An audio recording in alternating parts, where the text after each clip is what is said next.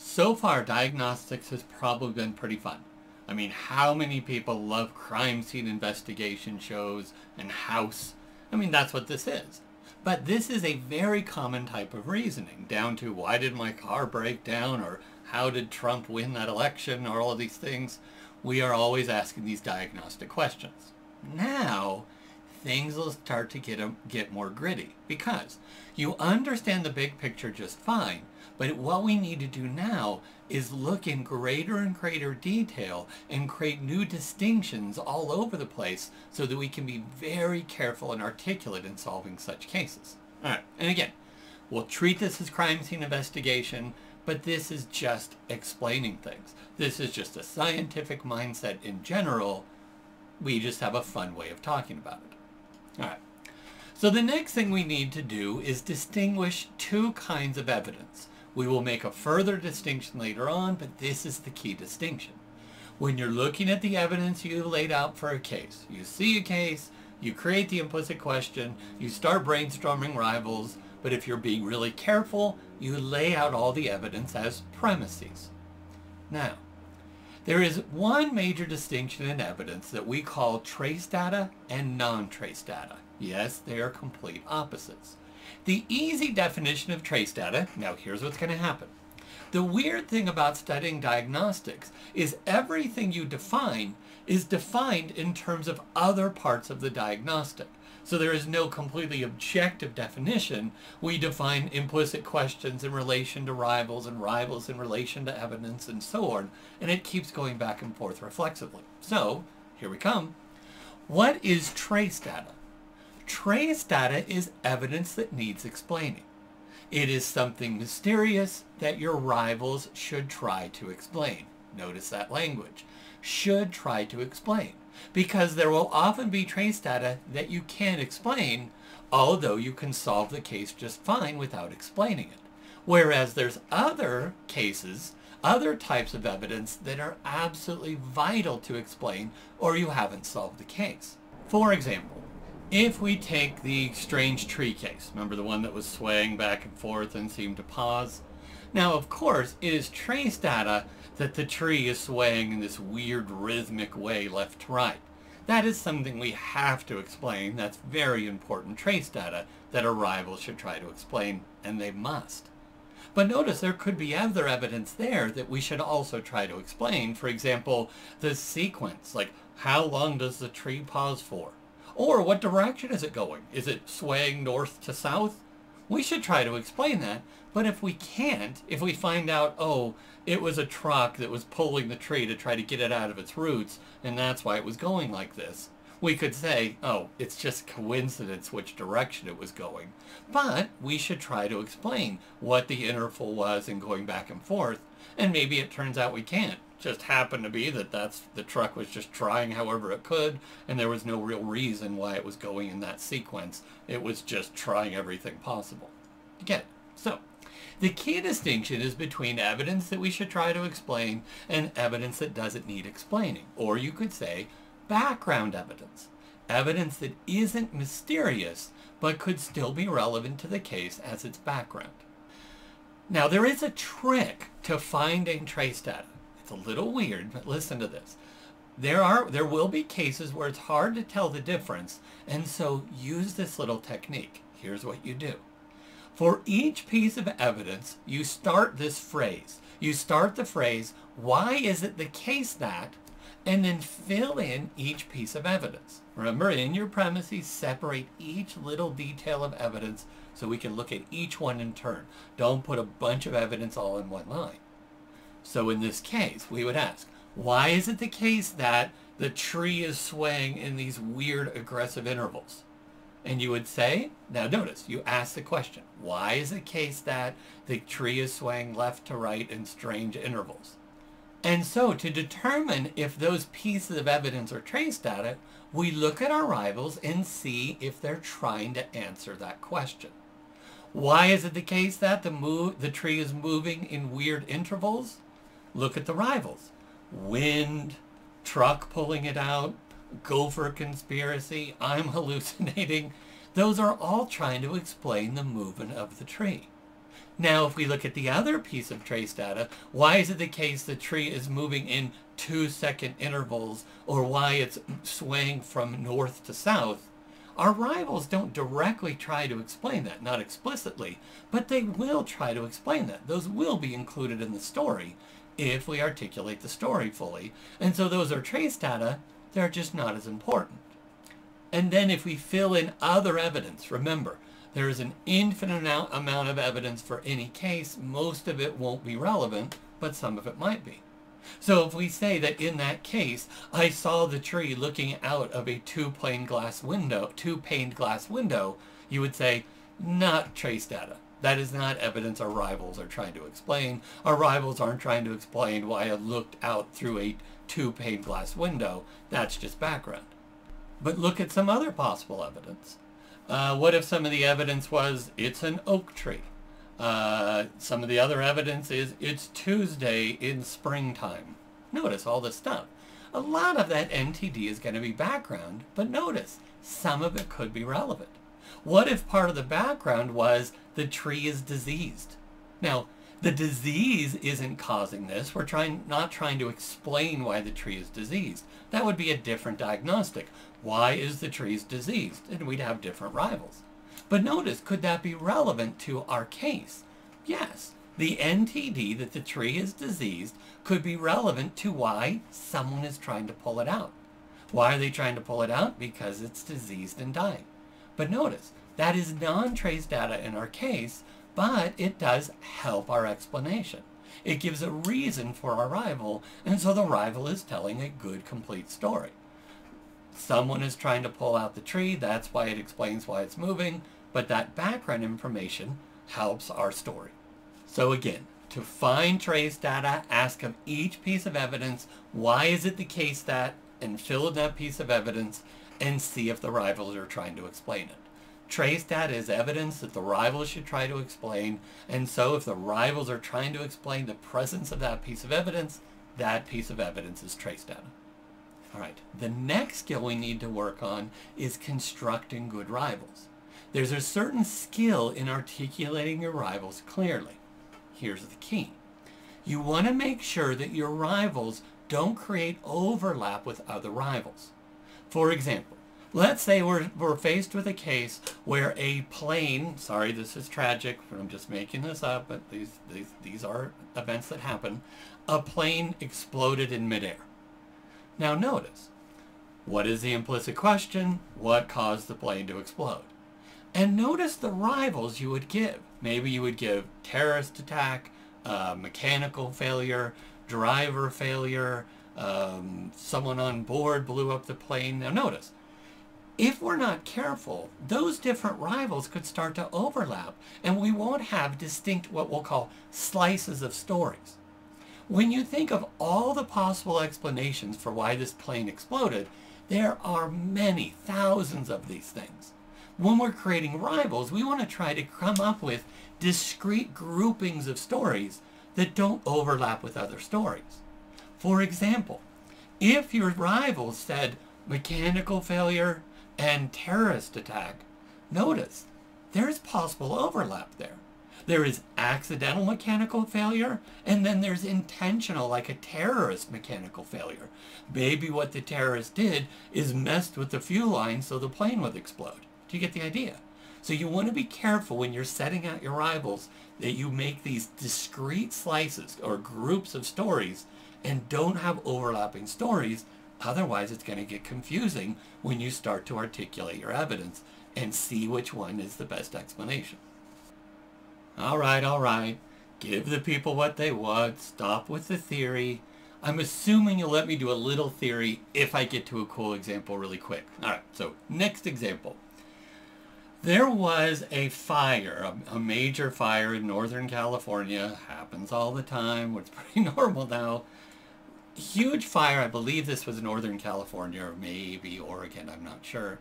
But anyway, after the fire was put out, environmental folks and the forest rangers were investigating the area to try to see what the state of the woods were and the trees and if they were going to recover.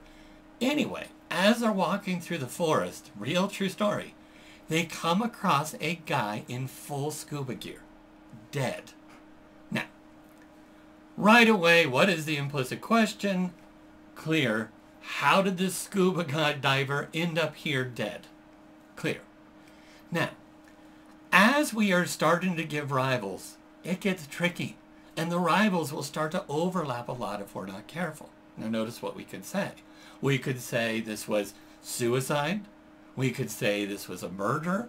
We could say that he died because of asphyxiation from the smoke. He died because he burned to death. He was running from the fire and so became dehydrated and died from exhaustion after the fire. But notice, if we say that, we are starting to get a lot of overlap. Because, for instance, let's say it's suicide, and the particular way he committed suicide was to run into the smoke of the fire to kill himself. Well, so what do we have? An overlap with asphyxiation and suicide. So we're going to have to be careful to either give stories about what the behavior of the person was, or the very clinical cause of death, in order to make sure these stories don't overlap. Now, for fun, let's follow up the story. What ended up happening? Well, they investigated it, and what did they find? They found that the guy was not burned to death, and there wasn't asphyxiation. In fact, they found him to be warm, but still wet, so that his temperature didn't go through the roof and kill him just from the heat. What did they find happen? I will pause while you try to solve this one. What happened? When they were fighting the fire, they were doing water drops.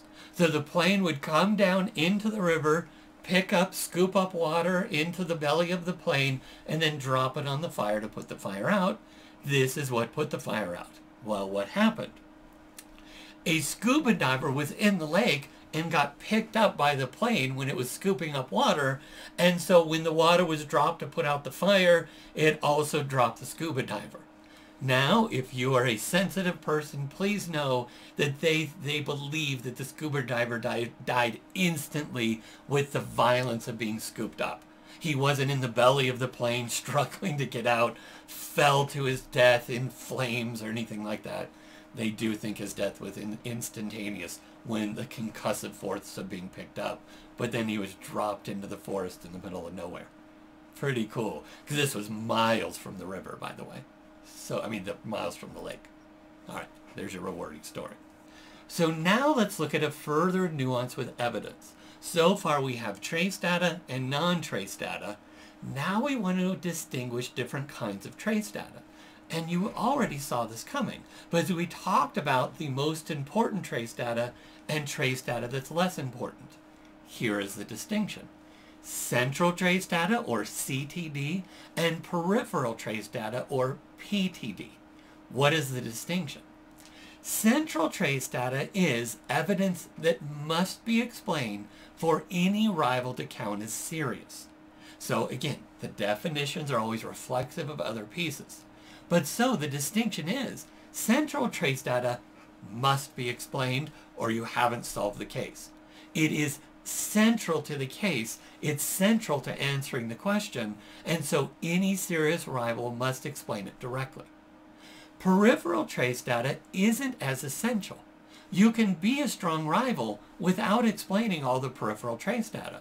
There might be other mysteries in the case, and we might not be able to explain all of them. Those pieces that aren't essential to explain are the peripheral trace data. But keep this in mind.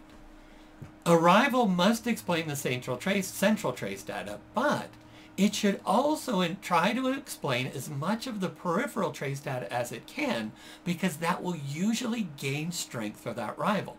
That rival will become more competitive if it can not only explain the central trace data well and likely, but also explain some of the peripheral trace data, or as much as possible. All right. Really stupid case. I've just made this up. Okay, so please, it's just pretend. All right, here's the case. You are walking through the bosque, getting some exercise, let's say early in the morning, and you come upon dead Jeff. Now, of course, we already have our implicit question. Why is Jeff dead? How did Jeff end up dead in the bosque? Fine.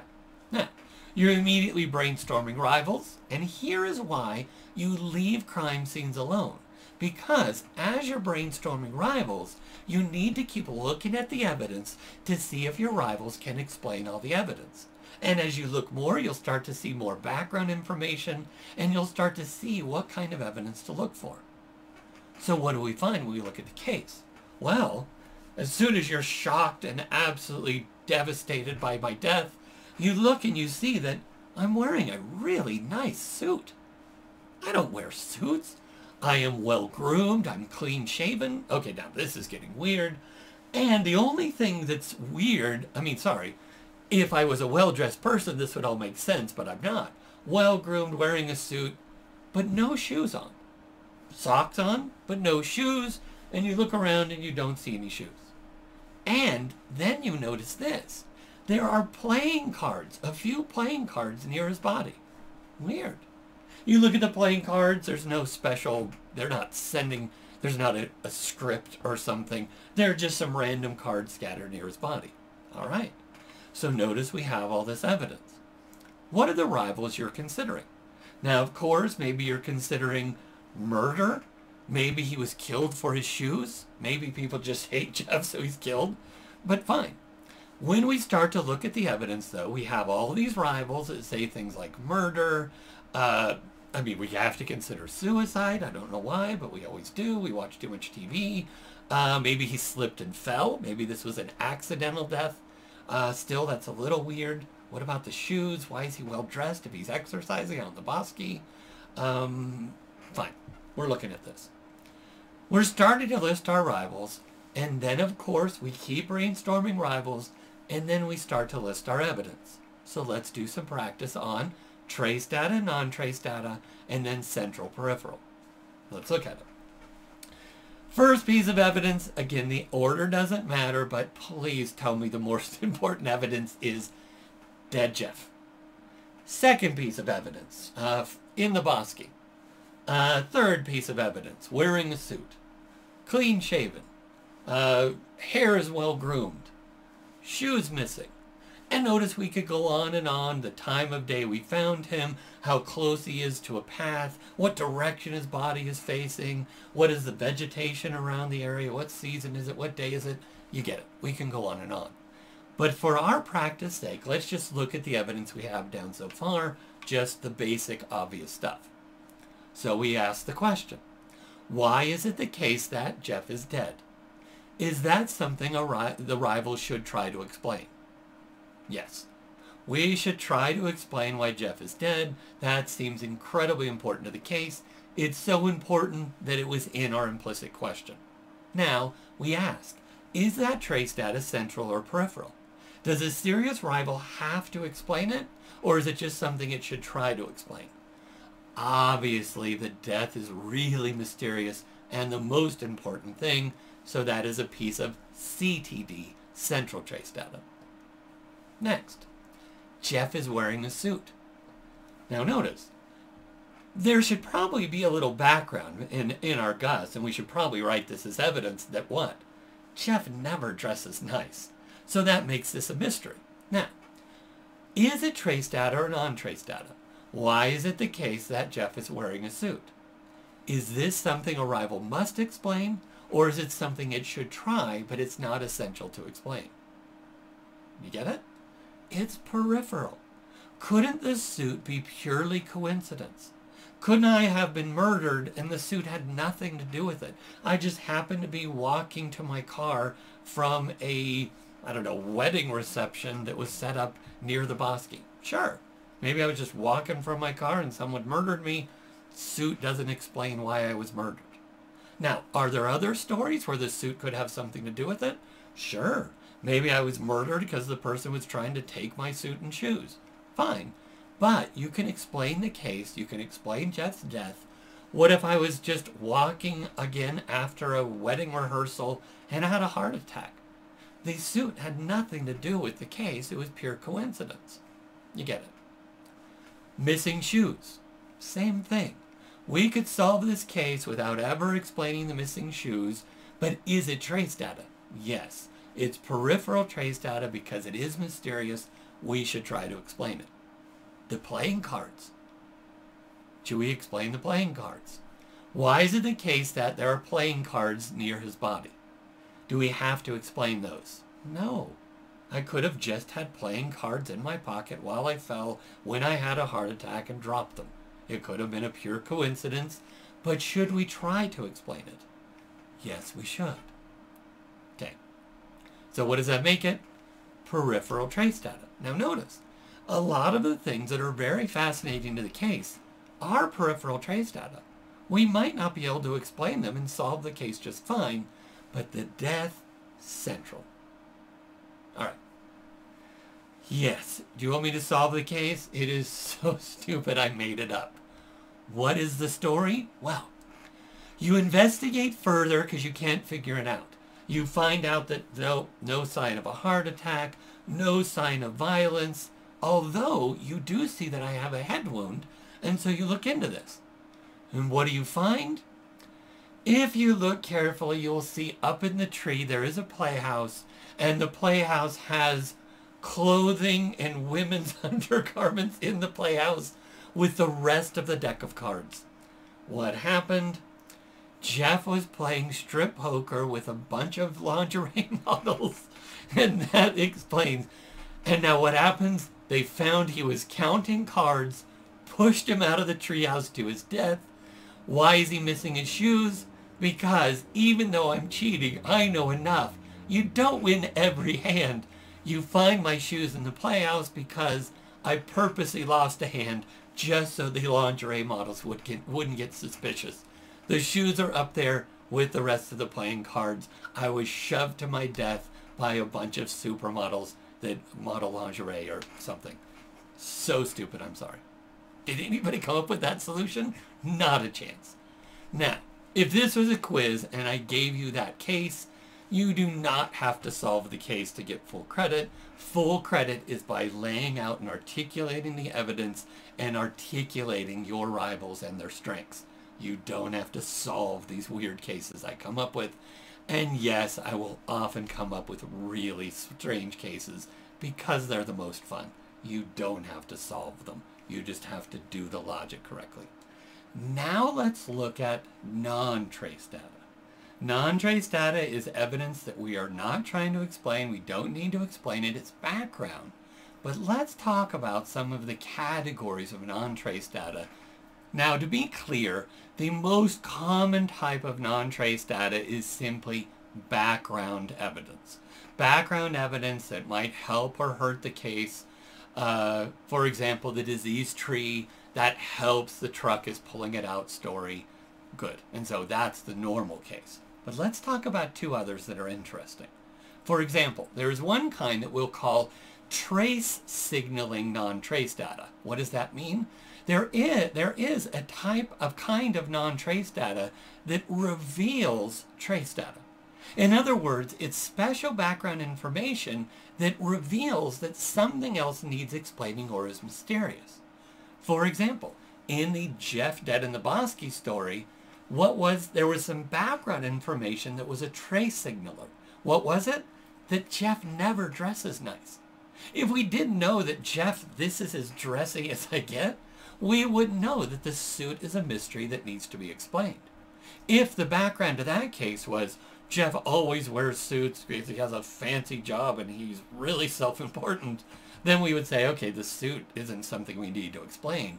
But for Jeff it is, because we have trace signaling non-trace data that says Jeff never dresses up. Good. Another common type of non-trace data is what's called MO. That's Latin for modus operandi, meaning sometimes we need some background NTD that tells us how things typically work in a certain practice. For example, there was a case where people found that there were a lot of brain injuries in soccer, and people were freaking out about this. Why would there be brain injuries in soccer? Until they realized that the MO of soccer is heading the ball and often bumping heads with other players, and so brain injuries are fairly common in soccer. But if you didn't know the MO of heading the ball as part of soccer, you wouldn't understand this. Or, for example, here. Let's say that your stereo is missing. You go to get into your car, the doors are unlocked, and your stereo's gone.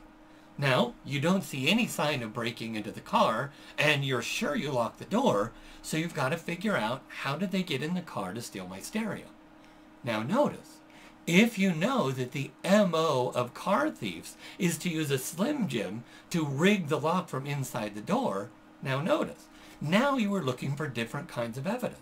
You're looking to see if any of the molding or is bent, or if there's scratches on the window going into the molding leading into the door.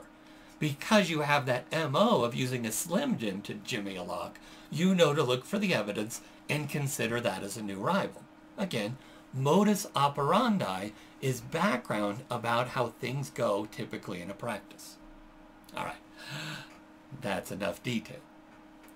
The last important thing for all of this, and the most important thing, is how to rank rivals for their comparative strength.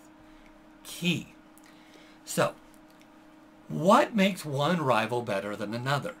There's actually several considerations. So when you are going through, when you think of that race I made, you're trying to get to the finish line to be the best explanation. Well, this is how you'll need to rank your rivals and show how strong they are in comparison to one another. Because remember, you don't have the best rival unless it's superior to a great extent to the second best rival. So what do you look for? The best way to do this, and be very careful, is to ask 5 questions of each rival explanation. And consider how well it answers these questions in relation to the other rivals, and that should give you your ranking. First, how well does the rival explain the central trace data? Again, label out your evidence and see how well does this rival explain the most important central pieces of trace data. Second question, how likely is that explanation? If something explains something well, but it is not a likely story, it's going to lose some strength because, yes, your UFO story can explain all of the evidence of Jeff's death, but UFOs aren't a likely explanation for why I'm dead in the bosque. So it's going to lose, even though you might fabricate some UFO story that explains it well. It's an incredibly unlikely story. Questions 3 and 4 are a repeat of the first ones, but for the peripheral trace data. Question 3, how well and how likely does the rival explain the peripheral trace data? If it can explain a lot of the peripheral trace data very well, then it increases in likelihood as a diagnostic story. And finally, 5th, is the rival helped or hurt by non-trace data? Now notice, I said the 5th is the least important, but don't be misunderstood. Some piece of non-trace data could completely rule out one of your rivals that does good on questions 1 through 4. If you have a case where some background information completely rules it out, you've got it. For example, let's say you find an 85-year-old man at the top of the Empire State Building dead, and you would say, maybe he ran all the way up the stairs and died of exhaustion. No, he's 85 years old. The non-trace data very much hurts your story that he just climbed the whole Empire State Building. Do you get the idea? Sometimes non-trace data can absolutely defeat a rival's ability. Although sometimes some NTD can help. For example, again, the disease tree helps the rival explain why the truck is pulling this tree out. And that truck explains why it was acting so weird. Finally, the very last detail. How do you tell if a piece of evidence is relevant? Remember, there's an infinite amount of evidence in any case. You could go to all level of detail. And remember, the key is we're pretty good at telling what is relevant, but sometimes we're not. So we should give all the things that we think might relate to the case and lay them out as evidence if we were doing this in full in a real crime scene sort of case, or a real scientific investigation of anything, theories. What do you ask? Any piece of evidence is relevant if it has any effect of the strength of the rivals. If it helps or hurt a rival at all, if it makes one rival better than another rival, then that's how you tell that that piece of evidence is relevant. If a piece of evidence is irrelevant, it will have no impact on the rivals when it comes to how good of an explanation they are. You're answering those 5 questions. Irrelevant evidence will have no impact on what the rivals do, how good of a rival you have. The key, as usual in this class, is make sure this all makes sense as we go and turn to the examples. The examples should make it clear. If they don't, please ask me questions, send me questions, or rewatch those parts of the video that I've timestamped to make sure you get how we apply the theory to the examples. All right, so time for examples.